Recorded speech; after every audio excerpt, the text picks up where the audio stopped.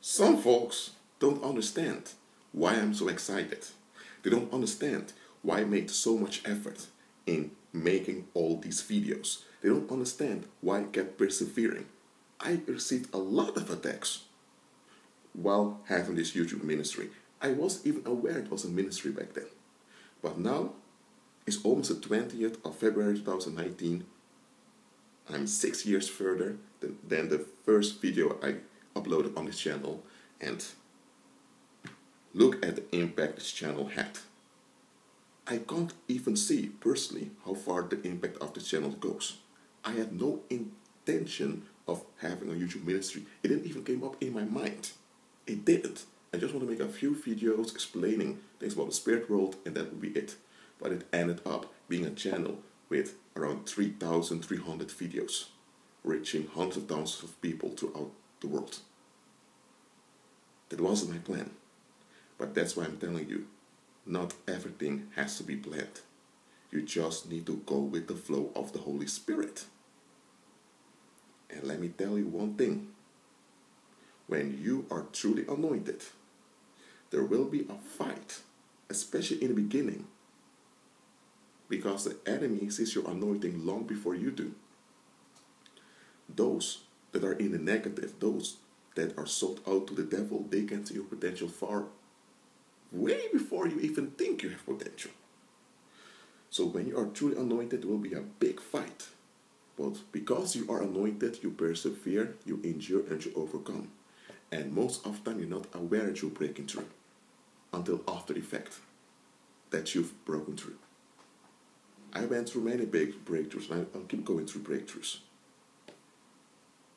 So that's how it is when you're truly anointed. In witchcraft, however, you make your effort and the results come quickly. And often it goes very smooth. But down the line, it cancels itself out in very tragic and traumatic ways. That's how it goes with witchcraft. But you know what? When you are truly anointed, you have something far better than witchcraft. Those paranormal compensations can't even stand besides what you have in Christ. For those that are annoyed with my excitement, you'll get more annoyed. Because you will get more annoyed by my influence, and you'll become more frustrated. And for those who wanna lose it and freak out, you'll freak out a lot. Because someone on the earth must praise the Most High and give Him the glory that's due unto Him. I'm not the only one doing it. I'm glad about it. However, someone needs to do it.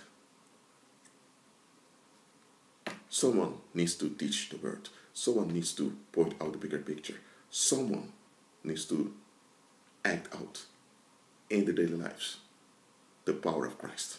And you know what? I'm doing it. Are you doing it too? Do it. Someone needs to do it. Someone needs to give God the honor that's due unto Him. Will you do it?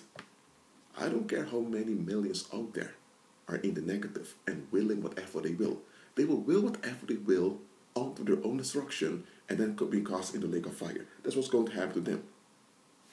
How many will be there that will give God the glory that's due unto Him? How many will walk in true natural freedom? I'm not talking in psychopathic looseness, where you just will whatever you will. That's what the world is doing. I'm about true natural autonomy. How many will walk in it and give God the glory that's due unto Him? Will you agree with Christ?